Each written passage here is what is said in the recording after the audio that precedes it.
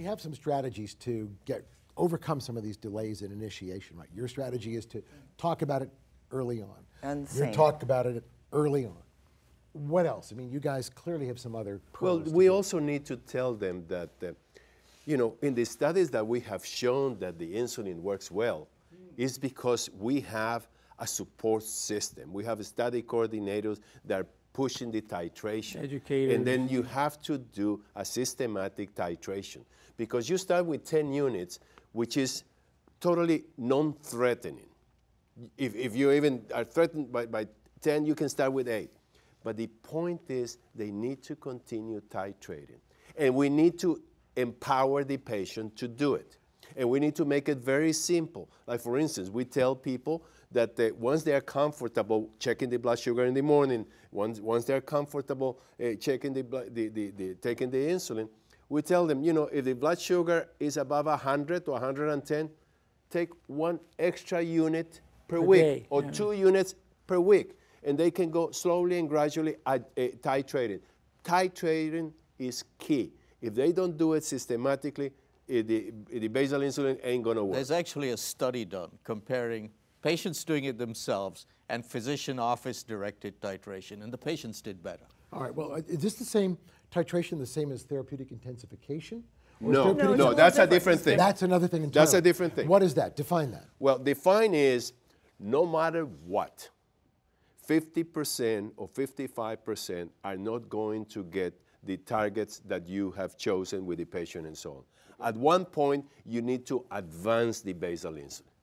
The thing that we have been doing wrong all these years is we have advanced by using prandial insulin before each meal or basal bolus and so on.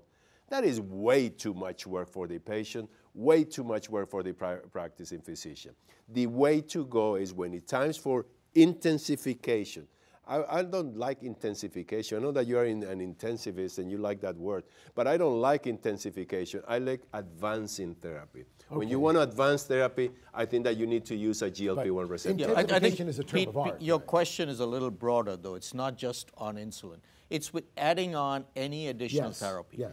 And there's a different concept that has not been widely tried, which is using multiple drugs very early altogether, so that you don't need to do this advance.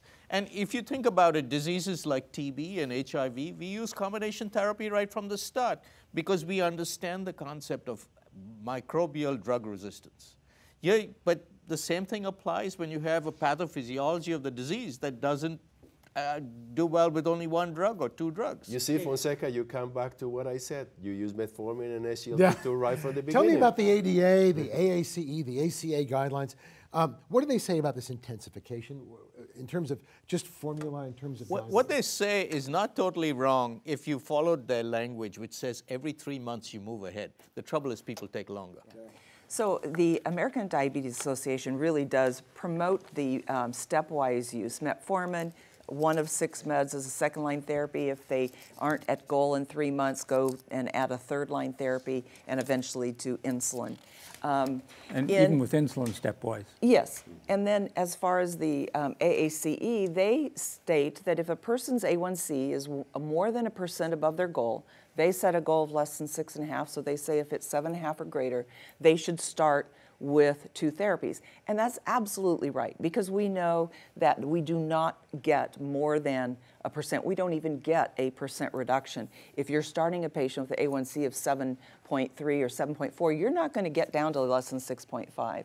If your goal's 7, you start at 8, you're not going to get there with 1 drug. So absolutely doing multiple drugs at the same time will help to get the patient to goal, and studies show combination therapy from the beginning has a greater chance of getting patients to goal than doing stepwise therapy.